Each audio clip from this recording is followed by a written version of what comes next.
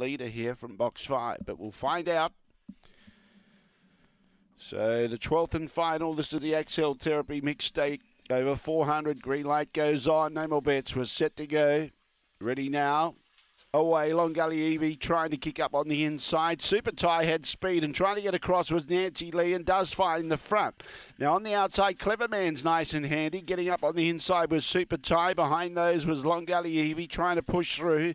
Then in turn we got Zipping Blade at the tail, and back there with it was Night Glow in front trying to hold on Nancy Lee. Nancy Lee's kicking. Nancy Lee wins. Beats Clever Man third. Long Gully Evie in front of Super Tie. Behind those was Zipping Blade, and the last one home was Night Glow with a time of 23:10. Number 5, the winner, Nancy Lee. No money for her, but thought she might have been a chance of being the leader, and that was the case, and she's held up all the challenges. She has been a drifter. She went from 650 out to 12, back into 11.